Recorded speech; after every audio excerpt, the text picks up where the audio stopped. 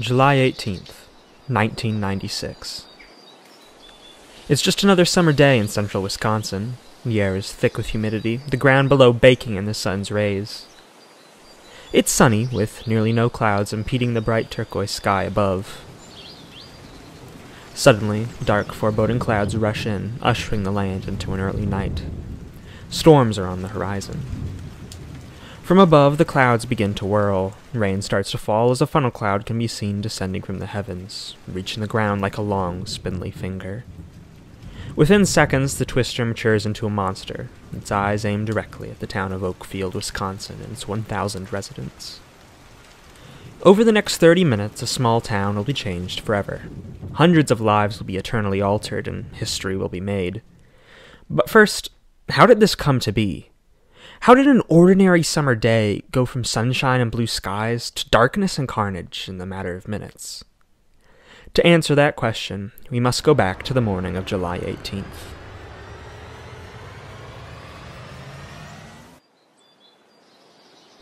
That morning, a low-pressure system was slowly making its way through the upper Midwest. Temperatures across the region were high, and the moisture drawn north from the Gulf of Mexico was plentiful across Wisconsin, leading to high levels of humidity. Clouds were a rare sight, allowing for the surface below to quickly grow unstable. A strong capping inversion, which prevents storms from firing, was present across the state, in turn allowing for the long period of destabilization and the accumulation of plenty of potential energy for storms that was seen that day. Coinciding with this region of moist, unstable air was a pocket of strong wind shear supportive of supercell development. It was a classic setup, and it looked like all the conditions were there for an imminent outbreak of severe weather. With this in mind, the SBC elected to put much of Wisconsin, as well as several other neighboring states, into a moderate risk, stating that severe storms were highly likely later that evening. Accordingly, the Storm Prediction Center issued a tornado watch at 3:33 p.m. Central Daylight Time for most of Wisconsin. Local meteorologists and NWS employees quickly began disseminating this information throughout the forecasted impact area.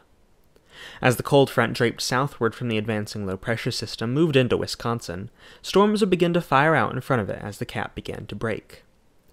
Once storms broke through the cap, they exploded, within minutes morphing into formidable, violent supercells.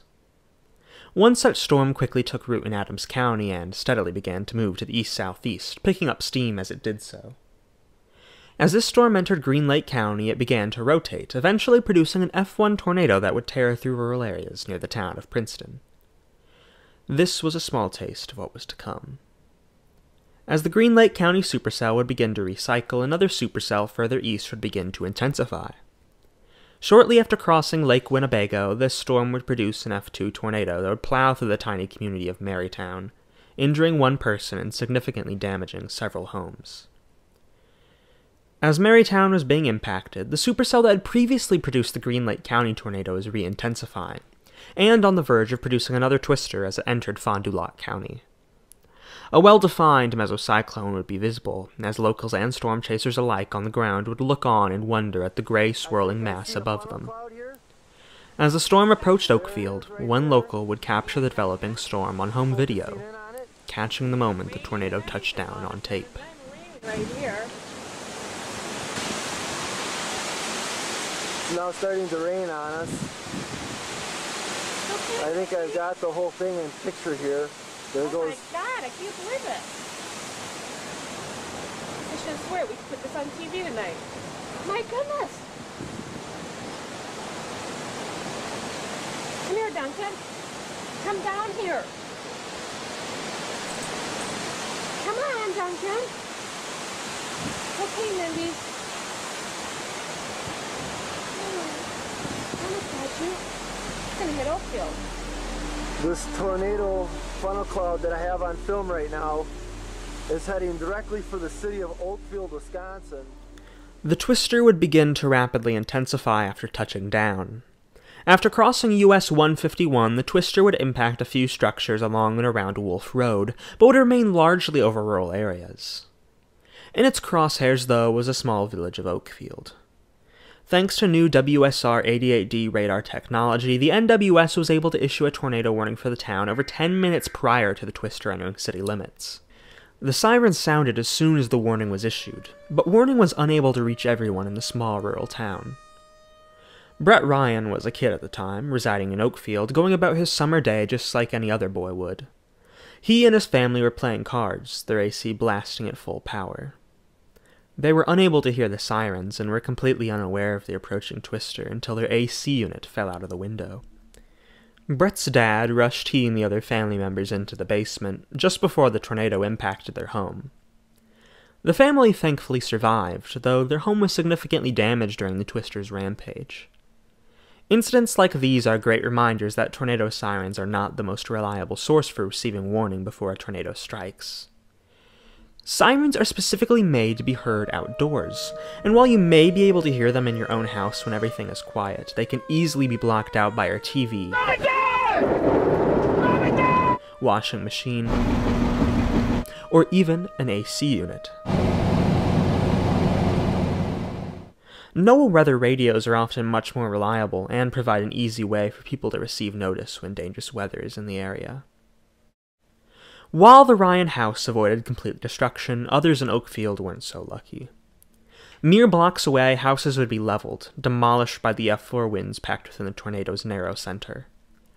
Images like this, a church reduced to its foundation, despite the house next to it being practically untouched, were common sights, a testament to the tornado's drill bit-like shape as it passed through town.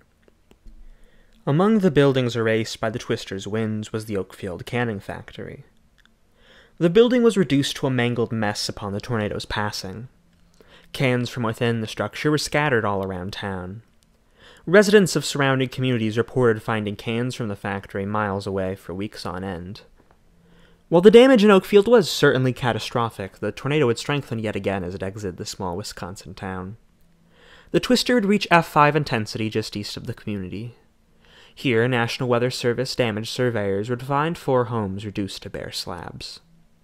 Several cars were tossed and thrown considerable distances. The surveyors described them as being turned into airborne missiles. In this area, tall fields of corn nearing their full maturity were reduced to 1-inch stubble. Scouring was also noted in the soil, and anything in the tornado's path was obliterated during this stage of its life. After crossing I-41, the tornado finally began to weaken. As it occluded northward, it would narrowly miss a campground, before finally roping out less than a mile away from the city of Eden. It was on the ground for over 13 miles, packing winds in excess of 265 miles per hour at its peak. Miraculously, no casualties were recorded, but roughly a dozen injuries were documented, some of which required hospitalization. Roughly 70 structures were destroyed, and over 130 were damaged. The twister caused nearly $40 million in damages. Checks from Oakfield were found over 125 miles to the southeast in Muskegon, Michigan, carried there by the strong upper atmospheric winds. Debris catapulted in the air was also found littering Lake Michigan's waters, a reminder to those on the coast of what transpired just a few miles further inland. The Oakfield tornado is one of the only F5 tornadoes to ever hit a populated area without causing a fatality. In the tornado's wake, hundreds of Oakfield residents were left homeless. Local high schools were converted into shelters for those left without a place to stay, and residents provided their neighbors with food, water, and supplies in their time of need. Despite the tragedy, Oakfield was united as ever. Within months, homes were beginning to be rebuilt. Today, the tornado's path is still evident to those who drive through the rural community. New construction lines the streets where once rebel and destruction laid. It's come a long way since the twister, and today it stands as one of the best small towns in the region. The town's motto is inspired by the unity and resilience its residents exhibited after the twister. It reads, "Oakfield blown apart, yet sticking together." It is this inspiring tale of rebuilding and resiliency that has given the residents of Oakfield a chance to help other communities when they deal with similar disasters. In the wake of the 2013 Moore tornado, Oakfield residents were some of the first to donate money and supplies to the twister's victims, helping them through a disaster, just as Oakfield had done itself over 15 years earlier. The Oakfield tornado was the last F or EF5 twister to ever strike Wisconsin, and the residents of Oakfield are very thankful for that. As we go forward, we can only hope that disasters like what transpired on July 18th, 1996 can be avoided. But when they do happen, count on the residents of Oakfield to be there offering a helping hand. This has been Overcast. Thank you for watching.